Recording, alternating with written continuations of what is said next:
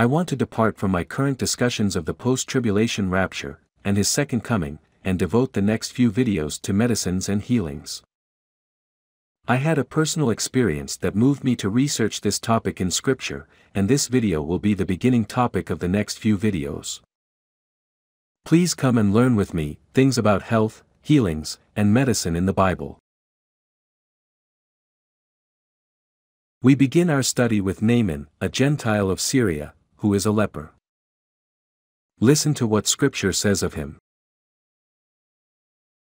Now Naaman, captain of the host of the king of Syria, was a great man with his master, and honorable because by him the Lord had given deliverance unto Syria. He was also a mighty man in valor, but he was a leper. So, Naaman was a captain in the king's army, and greatly respected and honored by the king of Syria, because by him, empowered by God, he and the armies of Syria were able to capture the nation of Israel because of their long-lasting idolatry against God. And this great man of valor was also a leper. What is a leper? A leper is a person with a bacterial infection that causes the soft tissue and nerves of the host to decay away and smell as it gradually disfigures the person infected by it. The ears decay away, as well as the nose, fingers, and toes. And the nerves are destroyed, preventing feeling of pain, causing eyelids to stop blinking, and hands and feet to be amputated from gross infections. In Israel in that day, such people were not permitted to live among the average people, but were confined to colonies with their own kind. But if they had to come among the people, to beg for help and sustenance, they had to shout, "I am a leper," and the people would flee and scatter away from them. But in the case of Naaman, he was a leper, of a Gentile nation, who was a captain in the king's army, and a ruler over many hosts, who lived among the people, and was welcome in the courts of the king. This is how a Gentile nation treated their sick with dignity, which should have been done in Israel, the nation created by the hand of God. And the Syrians had gone out by companies, and had brought away captive out of the land of Israel a little maid, and she waited on Naaman's wife. God appointed a captain in the Syrian army, to conquer Israel, and take away captives back into the land of Syria, and among them was a certain maid, that became a servant to the wife of Naaman, the leper. Now, this Jewish maid, brought up in the Jewish culture to shun and stigmatize a leper, is now living with, and among, and serving a leper, and his healthy wife.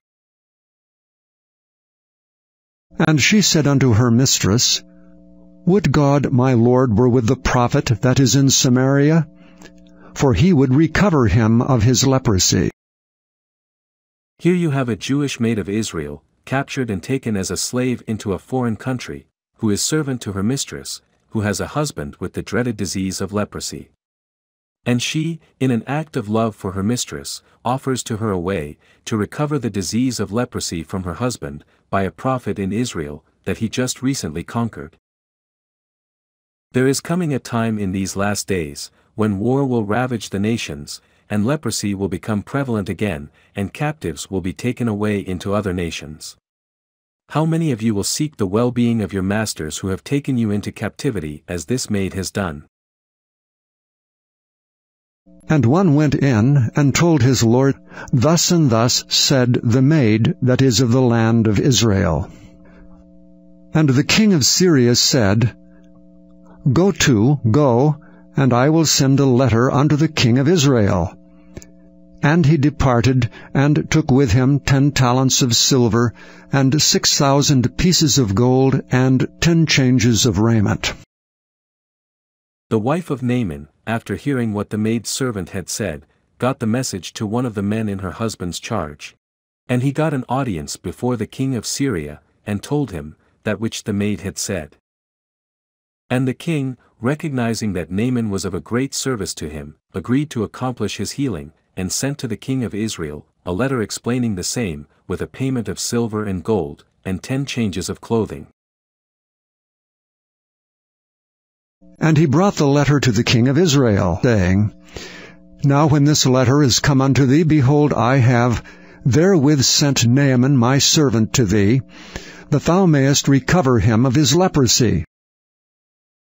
Here, the servant of the king of Syria stands before the king of Israel, with a letter from his king, and with Naaman the leper, for the king of Israel to recover him from his sickness. And it came to pass, when the king of Israel had read the letter, that he rent his clothes and said, Am I God to kill and to make alive, that this man doth send unto me to recover a man of his leprosy? Wherefore consider, I pray you, and see how he seeketh a quarrel against me. The king of Israel, knowing he does not have the ability to recover a man from his leprosy, ripped his garment in protest, believing that the king of Syria did this to bait him into another conflict with himself.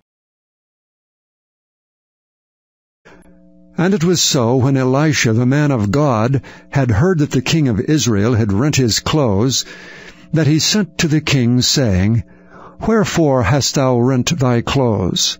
Let him come now to me, and he shall know that there is a prophet in Israel.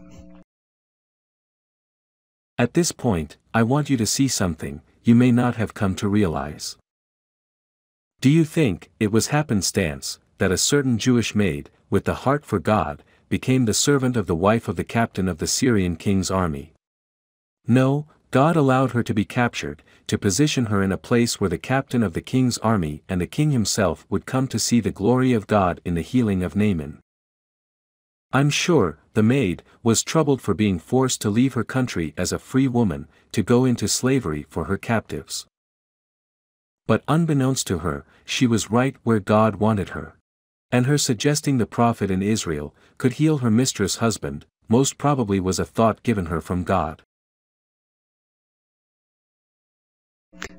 So Naaman came with his horses, and with his chariot, and stood at the door of the house of Elisha. And Elisha sent a messenger unto him, saying, Go and wash in Jordan 7 times, and thy flesh shall come again to thee, and thou shalt be clean. But Naaman was wroth, and went away, and said, Behold, I thought he will surely come out to me, and stand and call on the name of the Lord his God, and strike his hand over the place, and recover the leper. Are not Abana and Parphar, rivers of Damascus, better than all the waters of Israel? May I not wash in them and be clean? So he turned and went away in a rage. Isn't it funny how we have a preconceived idea of how God should work his miracle in our life? Naaman saw in his mind Elisha coming out to meet him, then calling upon his God to heal him, with the laying on of his hands. But Elisha never came out to meet him, but sent his servant with a message for him, to go and dip 7 times in the Jordan River and he would be clean. Most of us are like Naaman. We need an actual touch from the servant of God, to act as our sugar pill, to activate our faith, to receive God's healing for us. When just his word in our life is enough, and is no less powerful. So Naaman, believing his journey to receive a healing from Elisha was a waste of time, went away with a great indignation, and was not healed. And his servants came near, and spake unto him, and said, My father, if the prophet had bid thee do some great thing, wouldest thou not have done it? How much rather then, when he saith to thee, Wash, and be clean? I think sometimes we are our own worst enemy.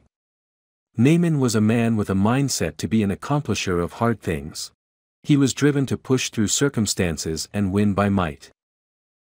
Therefore, he could not conceive of achieving anything without a struggle. So, when he was told to do an easy thing to solve his problem of leprosy, which he had for a long time in his life, he had no capacity to see success in that way of doing it. But God surrounded him with level-headed men to counsel him, and they persuaded him to obey what was told to him.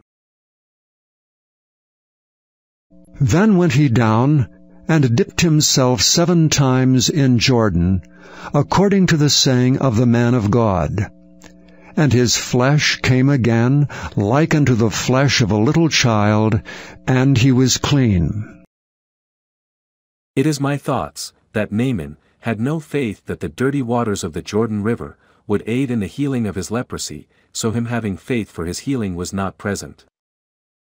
Nevertheless, he went and did how he was instructed. He dismounted his chariot, and dipped himself 7 times in the Jordan River.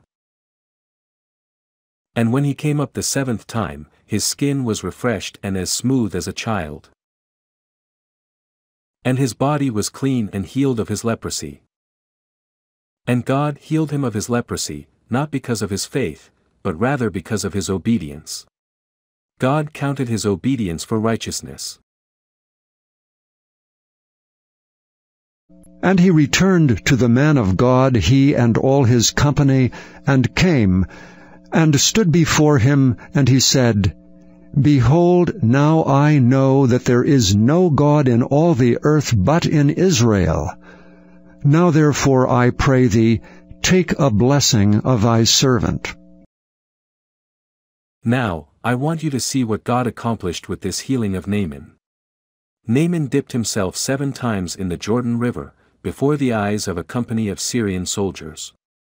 When he came up clean, not only did Naaman become a believer, but most likely, so did all of the company of soldiers that witnessed it. Then, Naaman went back to the king of Syria, to present himself before the king.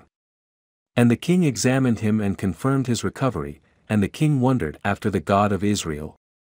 Then, Naaman went home to his wife, and presented himself before her, and she too examined her husband, and praised the God of Israel.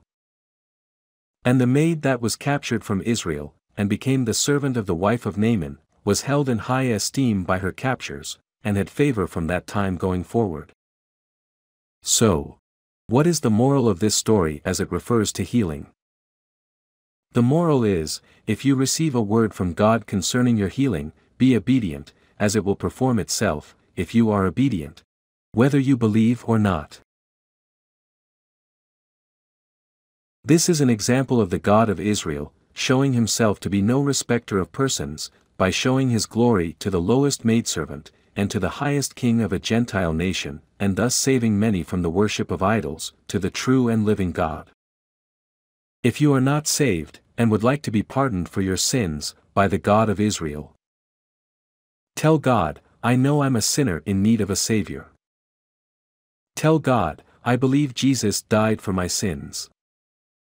Tell God, I believe he was dead and buried. And tell God, I believe he was raised on the 3rd day. If your confession is from the heart, then, now are your sins forgiven, and you have an inheritance in heaven, because you are now a son of God. Thanks for watching. I believe, as we come into these last days, God will raise up workers of miracles, and they will not just lay on of hands, but also speak the word, from long distances, to bring health to his people.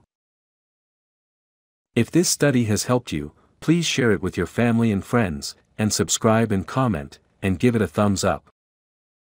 And Elisha sent a messenger unto him, saying, Go and wash in Jordan 7 times, and thy flesh shall come again to thee, and thou shalt be clean.